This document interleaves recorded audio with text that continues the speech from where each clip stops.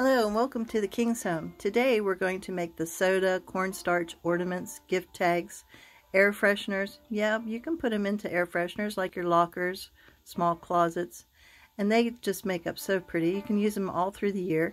We also made keepsakes of the little footprints and handprints. On the one side you can see the snow white. Those are the ones we're making. The other ones are the salt dough.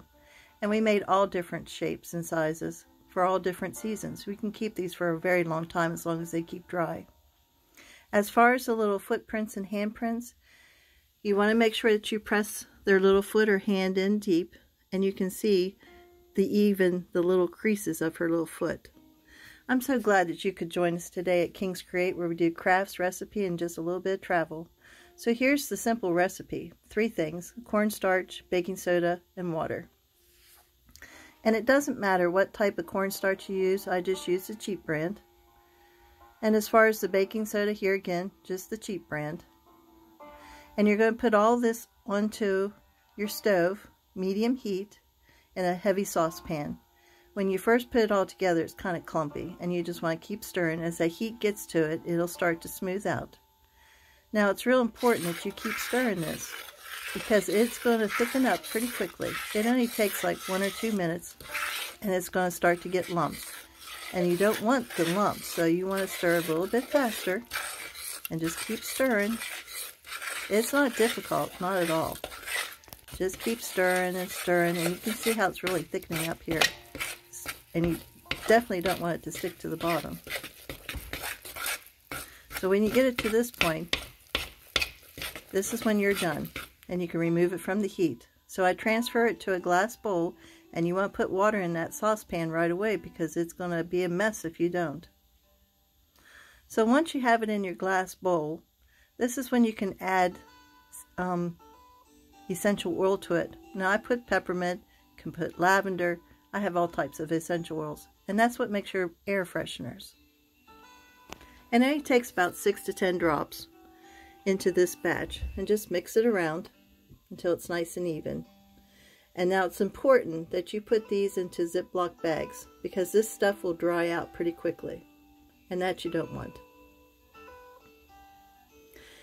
You can use all types of cookie cutters, stamps, lace, seashells, and you're going to see as we go through. You're also going to need toothpicks or really small cookie cutters, and that's for the holes to hang them. Wax paper down onto your cookie sheets, some more cornstarch so that you can roll this out. And my least favorite part is you have to knead it. You have to get all those air bubbles kind of out of it. And it doesn't take very long, just a couple of minutes, just to get it all nice and smooth together. Put your cornstarch down on your wax paper and flatten it out with your hand or a rolling pin. And now you're going to get one of your cookie cutters. Press it down in tight, and you only want it to be like maybe a 1/4 inch, 1/2 inch. And then you want to put that back into your bag so that you can keep it, because it will dry out quickly. Now I'm making the little holes. I found these wee little tiny cookie cutters, which just was perfect for these. And you can use all types of things to make imprints in it. Of course, buttons or shells. And you can see I put it one way with the shell and then turned it over to get the actual little creases. And sometimes the buttons or whatever will stick because they're small. Just take your toothpick and just kind of pry up on it, and it'll come right up out. Now I used some stamps, but they weren't really thick enough to really make the impressions well. But the lace worked beautiful. It was a beautiful thing for that. And then you want to make sure that you put your hole in to the top so that you can hang them. Here's another one of my seashells, a different type. But I couldn't really get all of the lines, so I took a toothpick and tried to impress a little bit more to really get those shapes. And don't be tempted to use these hard dry pieces. Just toss them away. You got more than enough to use. Now these were a different type of cookie cutters, so I had to put those in, dip them in cornstarch so that they wouldn't stick so much. And I also had to make them a little bit thicker. They was probably a 1/2 inch because they're a little bit delicate designs. Now with the footprints and the handprints, we just made like round discs and then just had her put her little foot or her little hand right on top of it. It was so much fun that day. And don't be worried if it's not perfectly round. Once they're dry, you can sand all of this. You'd be surprised how hard they are. So to let them dry, I let them air dry. And I just put them onto the cookie sheet, onto a piece of wax paper, turn them like the next day.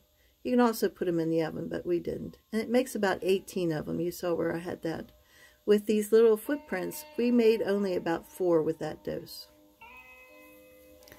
Now I use just the acrylic paints, and you have to water it down. So I use just like a little paper bowl or a paper plate. Get a little thin paintbrush. I didn't want the colors to be really bright, so I watered it down a little bit just to make it like a watercolor almost. And it doesn't take very much water. It'll really thin out quickly. But I wanted it to be more of a pastel color. And then you put your strings or your yarn into them.